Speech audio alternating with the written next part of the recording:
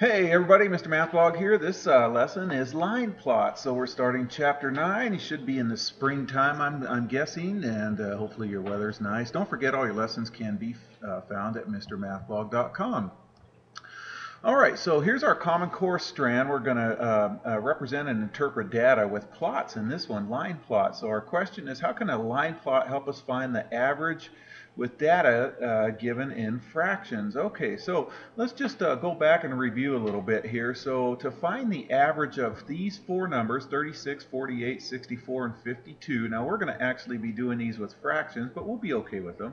So remember, we first add the numbers. We have to add them up, and so I chose to add these two guys together because they give us a nice compatible number of 100.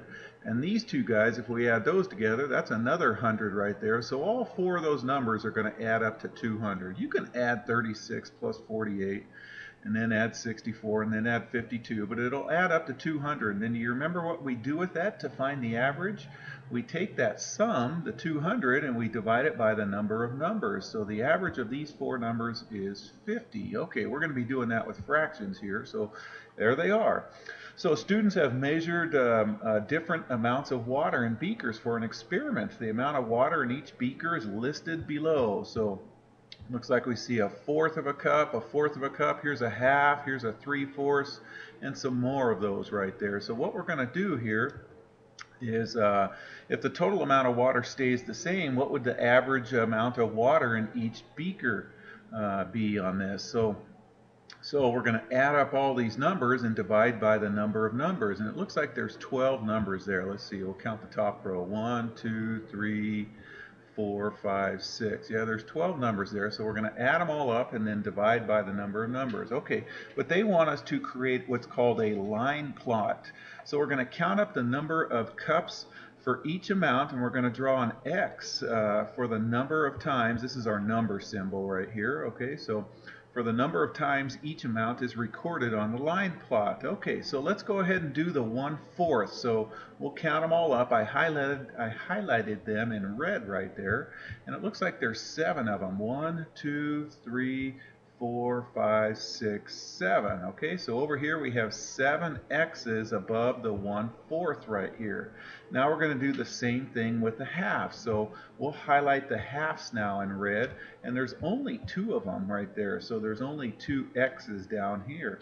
And then the 3/4 cups, I think there's 3 of them right here. So let's highlight those, and then we'll put 3 X's over here.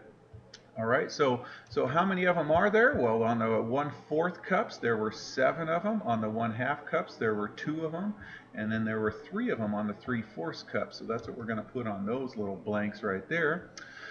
And then so now we're going to find the total amount in each of the 1/4 cups, and then the 1/2 cups, and then the 3/4 cups. So let's first find the total amount of water in the beakers that contain a fourth of a cup. Okay, there were 7 beakers that had a fourth of a cup right there. So there are 7/4 right there. And to write that as a fraction, we'd write it like that. That says 7/4.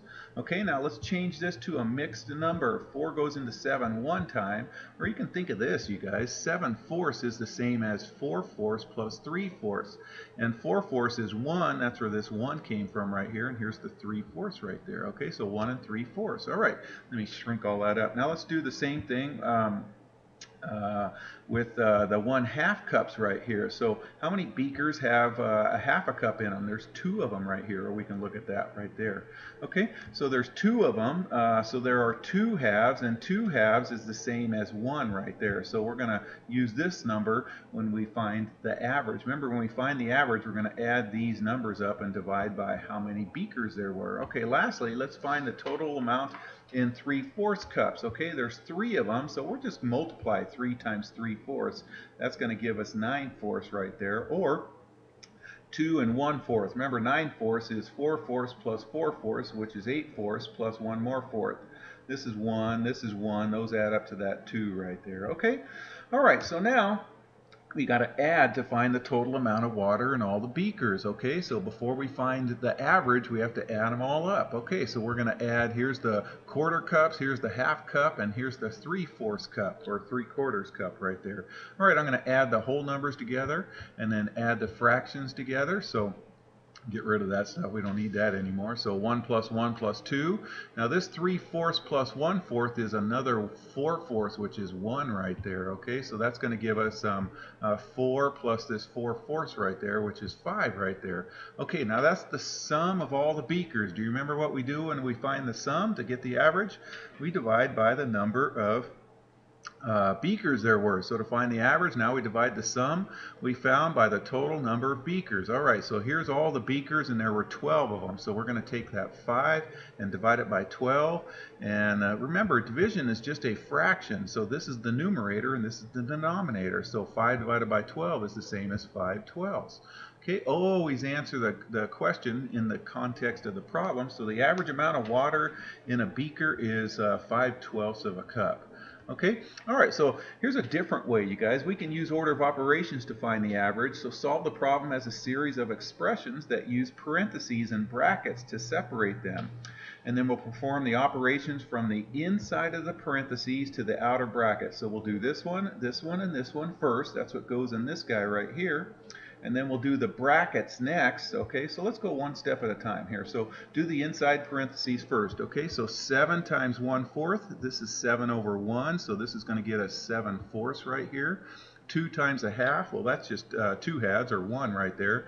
And this is going to be 3 times 3/4, which is 9/4. You only multiply the numerator, okay? All right, there's the 9/4. And then so when we add all of those up, I went ahead and added 7/4 plus 9/4. That gets us 16/4 right there. So 7/4 plus 9/4 is 16/4. So this 4 plus this extra 1 right there is going to get us that 5. This is the same problem we just did. So 5 divided by 12 is 5/12. Okay. All right. So here's another example. Sandra divides three 2-pound bags of M&Ms into smaller bags. The first bag is divided into bags that weigh 1/6 of a pound each. The second bag, remember there's 3 bags, and all 3 bags are 2 pounds each. So the second 2-pound bag is going to be divided into a 1/3 pound each, and the third 2-pound bag, we're going to cut that one up into a 1/2 of a pound each. Okay, so here they want us to find the number of 1/6 pound bags, 1/3 pound bags, and 1/2 pound bags, and then graph the results on this line plot right here. Okay, let's slide that up. Okay, so we're going to find the number of the 1/6 pound bags. So oh yeah, let's write a title of this. It should describe what we're doing. Okay, this is the number of bags in M&Ms, something like that. So I put bags of M&Ms in pounds right there. Okay, should have put number of bags right there, but that's okay. So we write a title, and then the second thing we're going to do is label the 1/6, the 1/3, and the 1/2 on the number line. Which one's bigger, you guys, 1/6 or 1/2?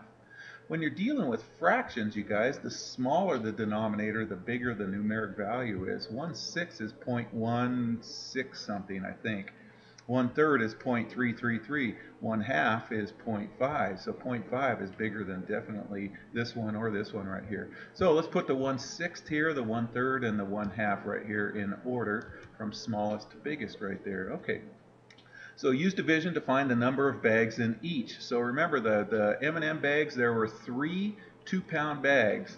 So we're going to take the 2 pounds and divide it by 1/6 to find how many bags are going to be. Take the 2 pounds and divide it by 1/3 to find out how many 1/3 bags, and similarly to find out how many 1/2 bags. Okay. Remember, keep, change, flip. So we keep this one the same.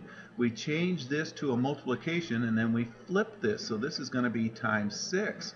This is going to be times 3. This is going to be times 2. So when you divide fractions, you keep, change, flip. So I said that in the last couple of videos in the last chapter. Okay, 2 times 6 is 12. 2 times 3 is 6. And then 2 times 2 is 4. All right, now we're going to draw an X above each number to show how many of each bags there are. So I'm going to draw 12 X's going up here. We're going to draw 6 X's here, and here my coffee just finishing, and then 4 X's right there. Okay, now they should be the same. This is 6 X's right here, and it should line up the same. Try and make them the same, you guys. Make your X's all the same size so you can see it does a nice graph of how much more the other one is. Notice these 1s are all lined up, these 2s are all lined up, these 3s are all lined up. and 4s are all lined up, and then here's the 5s, here's the 6s, and then here's the 7, 8, 9, 10, 11, 12. All right. So explain why there were more 1 6-pound bags of M&Ms than 1 half-pound bags of M&Ms. Well, remember in the last chapter, you guys, we spoke how when the quotient changes when we divide by smaller numbers here. See, when we divided this guy by, when we divided 10 divided by 5, the dividend was larger than the quotient, or the quotient was smaller than the dividend right here. But when we divided by numbers that were smaller right here, all of a sudden the quotient is bigger than the dividend right here. And since 1/6 is smaller than a half, then the quotient will be larger when we divide by the smaller number, 1/6. All right, you guys, I hope that makes sense, and take care.